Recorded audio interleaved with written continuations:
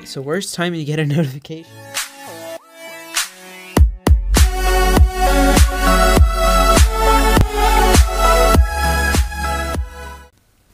What's up YouTube, Tyranitars here, and we are back with some more Showdown Leagues. This is for P.W.E.L. Week 1. This was recorded a week, or not recorded, this was played a week ago, so I'm doing the replay. I did not record live because I was in the middle of class when we were doing the battle, and yeah.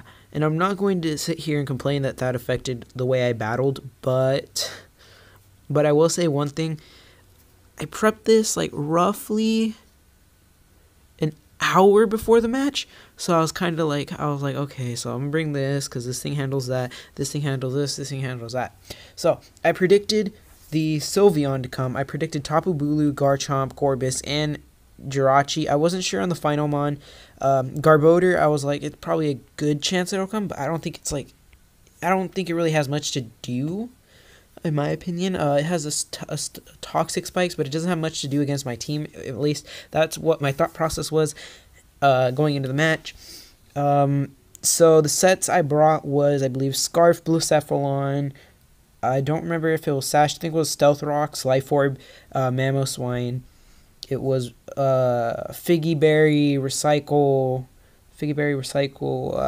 Gluttony, Snorlax.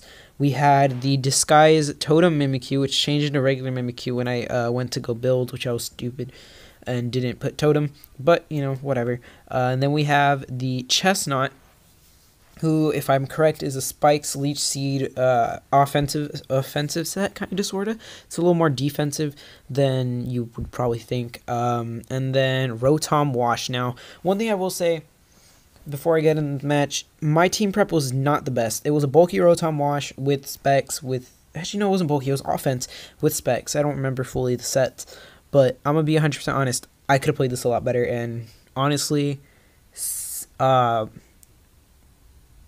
Saxiar Square. I don't know how to pronounce your name. I'm gonna be 100% honest. Still can't. I'm just gonna call you by your showdown name, Nick. I'm sorry you had to play me week 1. Week 1s I usually play horribly, which is fine usually because, you know, it's just week 1. You could always come back and bounce back. But I feel bad for you, dude. And especially me after the match. I'm apologizing now because I didn't apologize over Discord. I was being really thick-headed about, you know, I could have won if I hadn't. You guys will see in a little bit. A little bit of hacks happens, and I was really complaining about that because I was super salty. I'm gonna be 100% honest because I thought I had a pretty good shot, and then everything went to hell. And yeah, well, let's just get into the video. So let's go ahead and play with music off.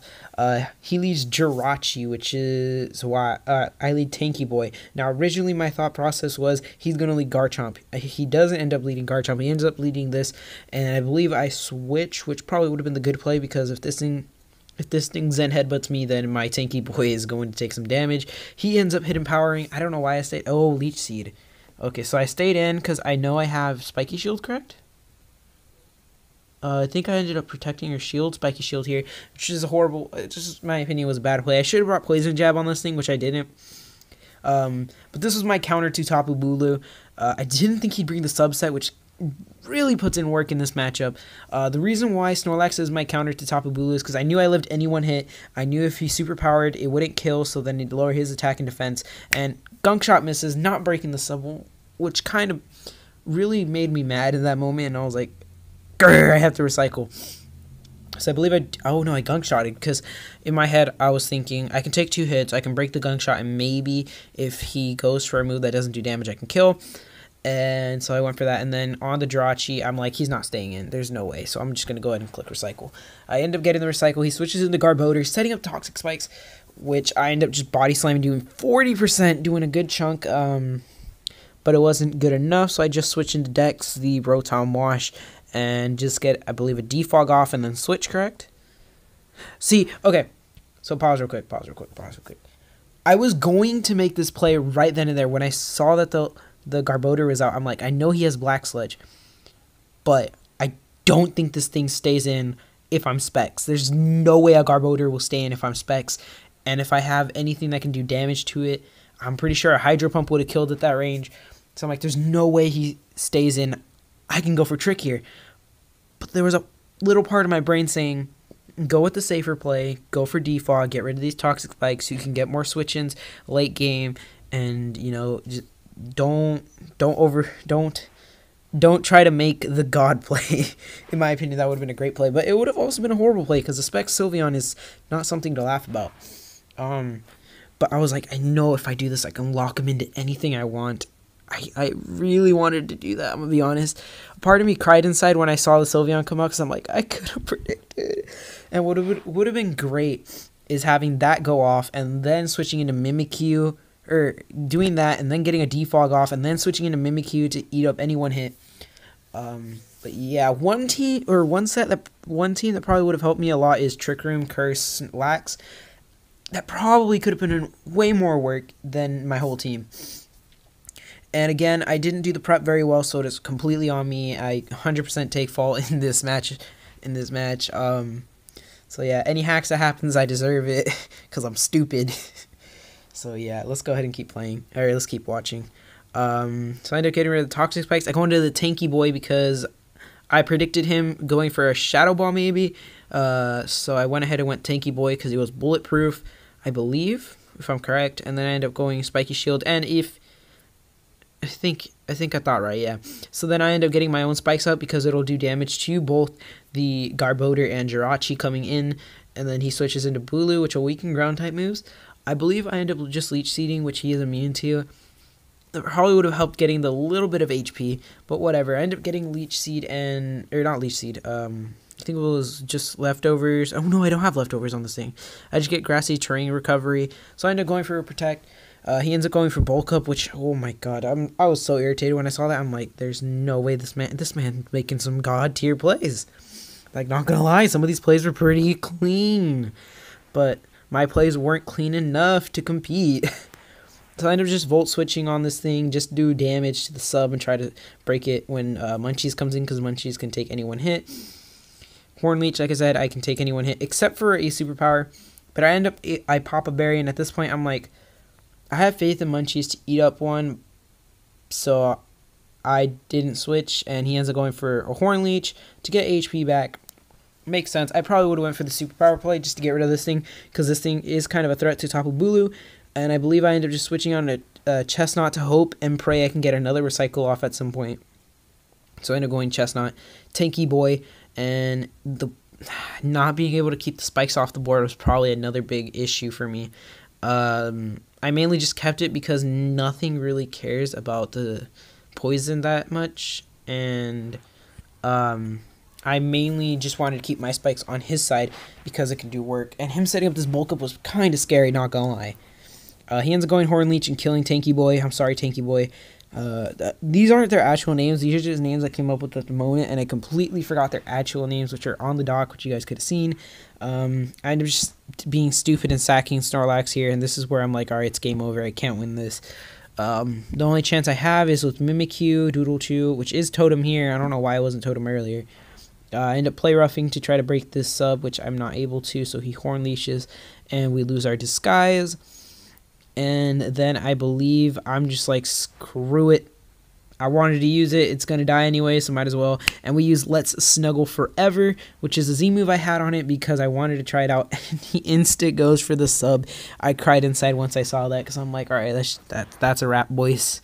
That's a wrap. And then I missed the play rough. Just to add salt to the injury, I missed the play rough at the end, which really just got me triggered because I'm like, could have done some chip to that sub, and then I go into Eskimo here, and Eskimo ends up just Icicle Spear, boom, boom, sub broken, and one hit off on top of Bulu, and seeing this happen, I'm like, oh my god, if that would have landed, I could have potentially broken the sub with the first hit and gotten 2 extra hits off, and then ya boy Clowning would come out, which that isn't his name again, it's like JKR or something like that, I think it's Joker.